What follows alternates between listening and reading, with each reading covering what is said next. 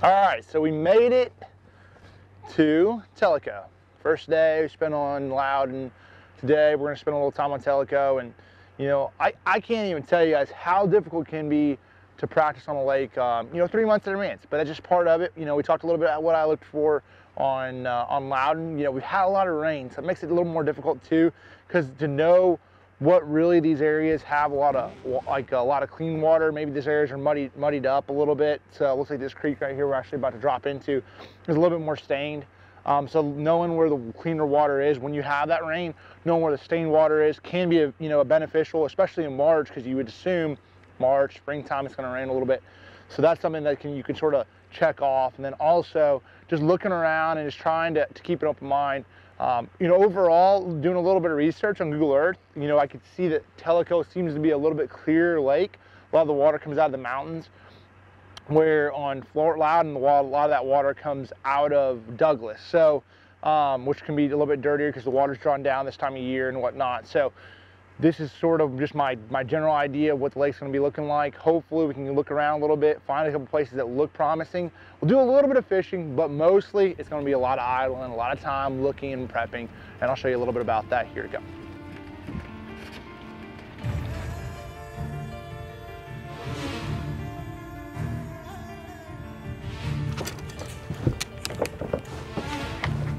Gosh, you crazy dog, you.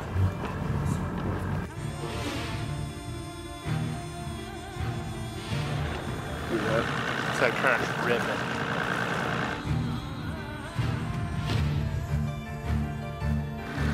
That right there's a pretty little place, a little bit of brush, a little bit of a rise, real subtle. Definitely something that I definitely would want to fish. It actually looks like crappie right here.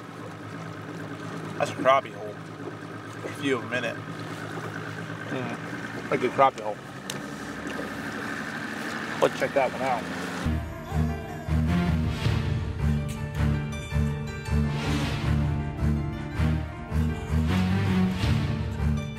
You know, obviously, like they said, the bigger things you can see right here, like a bridge pine, like obviously there's going to be a current seam there. But the smaller stuff that you don't see most of the time, that's the stuff that I'm looking for. Real subtle little places.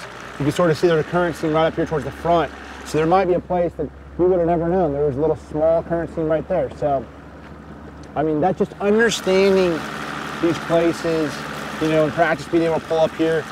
Probably a pretty community place. It's, you know, bridge, real close, pretty obvious, but definitely something you don't want to overlook. Never overlook the obvious, because trust me, at the end of the day, always try to at least look at it, because trust me, it can really pay dividends. And also you have some like little rock, little stumps, you have little those irregularities, that, you know, paying attention to that water level is going to be key, because if the water comes up at all, water's going to have to set up on a lot of these little places that are real subtle.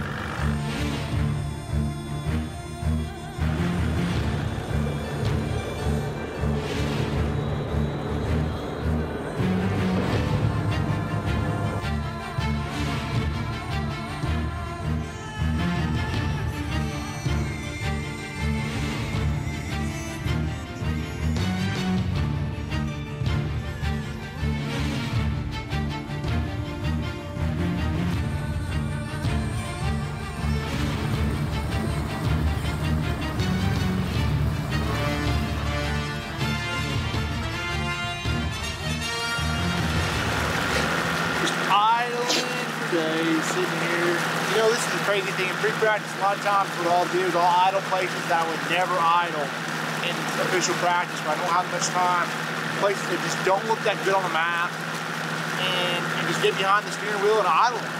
And sometimes you'll find those places that you would have never found, like just going on top of a flat, and all of a sudden you find some random rock pile or a little drop or something that's something different.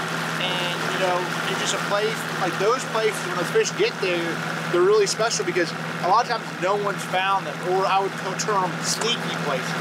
That's what Connell and I and Mark have all said, sneak holes. And you know, that's when you hear me talk about a sneak hole, I'm looking for places that are off the map. Obviously a sneak hole wouldn't be a place, a big giant point or anything like that. But if you say you have a big giant flat, and you had one little place on that flat, like a rock pile, and it wasn't marked on any map, and you find that place and the fish are there, that's a sneak hole. That's a place where you can go to.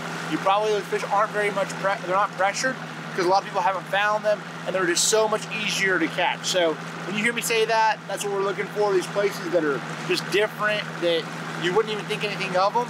Those are the sneak holes we're trying to find right now. And those are the hardest to find, but you gotta look in the off-the-wall areas to find them. So we decided to pick up little Demiki, swap the reel handle, because I like reeling off my right. Big thing is, a lot of times I'll get over these rock piles with the Demiki and just sort of, a lot of times you can draw, if there are quite a few fish in there, you can draw them out of it. Turn my sensitivity down a little bit. I can still see what's going on. Basically, you're just drifting it over the little rock pile. Trying not to, especially in shallower water. I don't normally do this at 16, but we're gonna do this for a minute, and then we're gonna probably move on pretty quick if they don't bite. You know, I just wanted to sort of trying to get an idea of what that depth zone is in this area. If there's quite a few fish, if they're not, you know, just to get a glimpse. I mean, I can't really get a really good representation on what it's going to be like, but if I can just get a couple bites, at least it allowed me to know, like, all right, you know, where the water's 50 degrees, you know, where maybe is that depth, that key depth zone that we need to be targeting, because otherwise there's just so much water, so much stuff to graph and look around on. It could be a little bit overwhelming.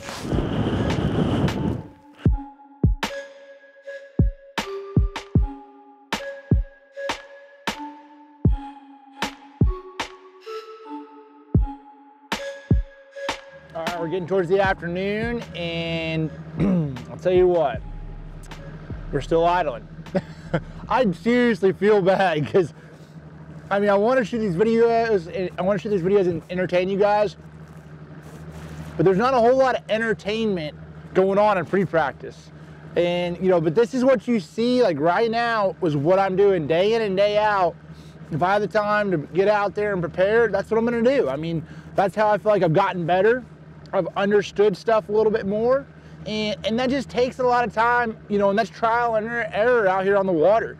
You know, you always hear about that, time on the water, time on the water, time on the water, and Brody wants to get in on it. But that's true. Like, now I fish a lot, but I also graph more than anything, and that's the key, you know. Really, for me, it's all about being able to hit those high percentage areas and, you know, graphing those massive areas that might only have one little place in that whole area. So if you can find that one place, that's the key. And you know, so far have caught 0 fish, 0, nada. Made about 12 casts, 13 casts. Maybe I might have fished one bank actually. I fished one bank, cranked it, threw a jerk bait a little bit, not a bite. But I'm still out here trying to find me a place. Still out here. Be out here for a little bit more, idling around, looking around, doing my thing. So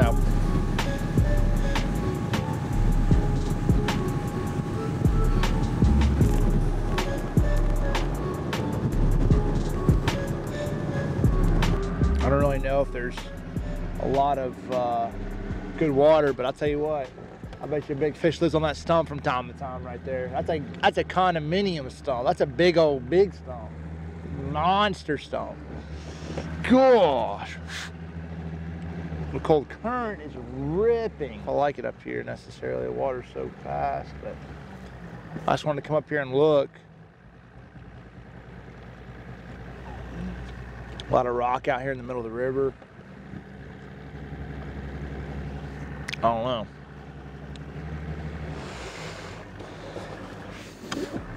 All right, let's just stop here and make a cast. Ooh.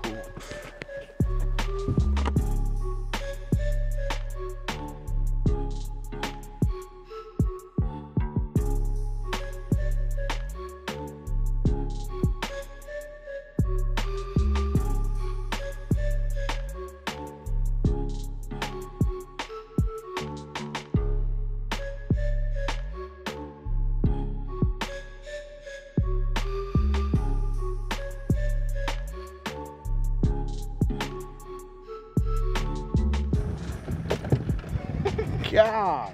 All right, well, we ran up the river on Tellico, looked around a little bit, and a lot of wood up here once you get way up this river, it seems like. And It makes it to where there's almost too much stuff in the water. Really, there's a lot of current. The only good thing about that is they're going to be positioned on eddies and places that are out of the current because there's just so much of it.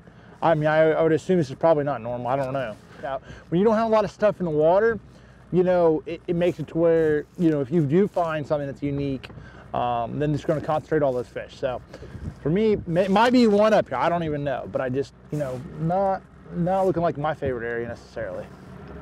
They all trying to knock me down. They should all know I'ma stay up. Everybody wanna play me. Everybody wanna change me. Nobody ever gonna phase me. No fake accounts like KD. I'm gonna spend 2 more days on Tellico and probably 2 more days on Loudoun.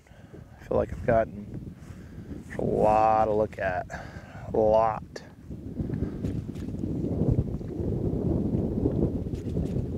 So ran down the river a little bit. Just trying to get a bite, you know, just trying to determine what would be up in this area of the lake. And the research that I've done just off of some of the tournaments that have been that time of year, it seems like smallmouth tend to play a little bit more than largemouth, but also I've seen a 27-pound largemouth bag on mine as well. So a lot of, you know, question mark. The big thing about the smallmouth though, it's an 18-inch size limit, and you know that's going to be really tough. I know I've looked back on some of the old FLW tournaments and some of the old PAA tournaments, and it seems like the guys that have targeted the smallmouth and at least weighed a couple of them in, there's some really big smallmouth in here. So hence me spending a little bit more time on the main body. You know, if you're a smallmouth fisherman, you know, most of the time, you know, a lot of those fish, they'll get in the backs of creeks, do not get me wrong, but main body are the biggest concentrations of them. Lower end, upper ends of the lake, that's sort of where I try to target those fish. Nobody I'll ever run to. Every time that I come through, take shots, but I'm gun proof. Know that I'm shooting right back, killing them when I be dropping the track, killing them and they be bringing it back, killing them so I be wearing all black. Always been ready. This ain't a game, no confetti. I got my aim and I'm steady. I'm gonna come back in here and look around real quick just to see what it looks like. A lot of bait. Could be potentially like a largemouth little area.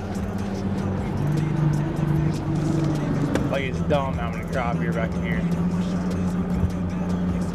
If I can find a dock that has a little bit of water on it, it should be like dinged up.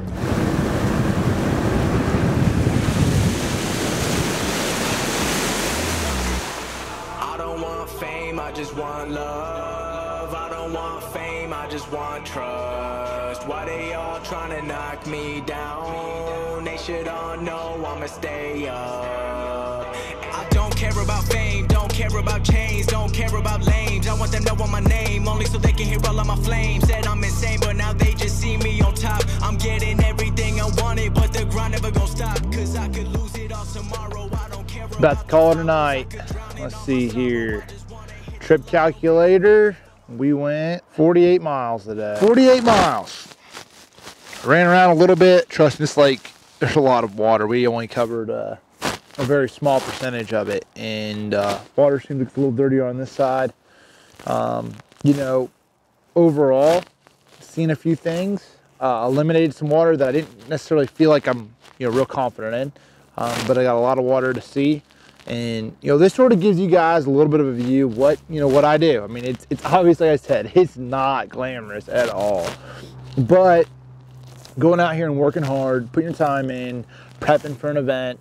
You know, knowledge is power, and where a basketball player goes out there and he shoots his free throws and he's out there on his three-point line shooting all night long trying to be ready and get better, same thing out here on the water. You're basically, this is our court, this is our basketball court. We have to go out here and we have to prepare, we have to practice, because at the end of the day, if you're not a well-oiled machine and you're not out here and you're not doing it every day, then it's not going to really help you a whole lot. So that's something that I try to stay on all the time. But you know, this is a couple things that I do day in and day out. Hopefully you guys have learned you know, a couple things from my pre-practice trip, but you know, it's just going to be a lot of elimination, and really at the end of the day, you're going to have to watch the practice video for the Classic to see how it actually ends up. Cause anything is possible if you don't try, then you'll never know.